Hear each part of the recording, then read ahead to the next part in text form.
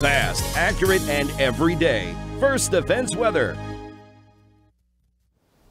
Good Thursday afternoon, everyone. I'm Chief Forecaster Andrew Stevenson with a look at your forecast. I mentioned this early on in the week, and I'll mention it again. If you're not a fan of this cold weather we've been dealing with, the NOAA 8 to 14-day temperature outlook, which spans from May 11th through May 17th, it's favoring above average temperatures, about 30 to 40% above average across our region, across much of the Great Lakes and the East Coast. So if you don't like the cooler weather, warmer weather is on the way based on the NOAA temperature outlook. There are low pressure system that's been responsible for this chilly air is actually now over the Atlantic Ocean, and that's moving away, and high pressure off to our west, currently centered over Indiana, will be moving in through the weekend, and that's going to dry us out, bring back the sunshine, and bring back some warmer spring-like temperatures. So let's time it out on Future Scan for the next 24-48 hours to the rest of the afternoon out there. Mostly cloudy skies, maybe a couple spotty showers. Future Scan is trying to show us breaking out into mainly sunny skies later this afternoon. I don't think we're going to get that clear,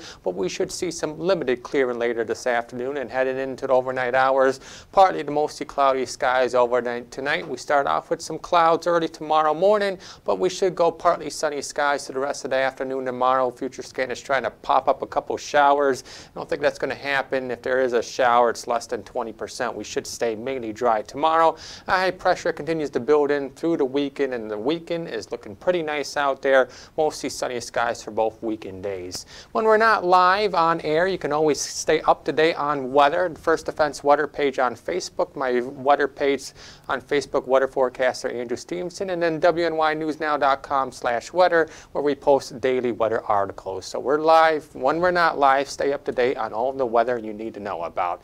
And now the extended forecast powered by Ultimate Satellite Solutions. Temperatures today, one last cool day with temperatures in the lower 50s. We get close to 60 tomorrow. The weekend is looking pretty good. Mostly sunny skies for both Saturday and Sunday, with temperatures in the upper 60s close to 70. We'll stay in the lower 70s heading into next week. Still remaining dry with maybe a spotty shower on Tuesday.